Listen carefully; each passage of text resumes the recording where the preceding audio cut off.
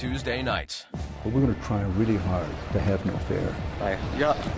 Don't hit me. One night he was abusing me. The next day he was standing at the end of my bed to hear my confession. Bringing you stories network news can't or won't on Dan Rather Reports. Something in Afghanistan happening that really is not imaginable for you as a Western people. Young Afghan girls face repression from birth. When you don't have son in Afghanistan, you lost the most important part of your life. One of the few female members of parliament reveals her unbelievable decision.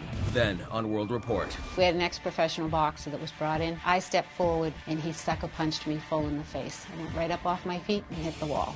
Nurses are now more likely to be assaulted than police officers. The emergency department is the safety net of society. Where are people going to go in the middle of the night when they're intoxicated badly, when they're psychotic?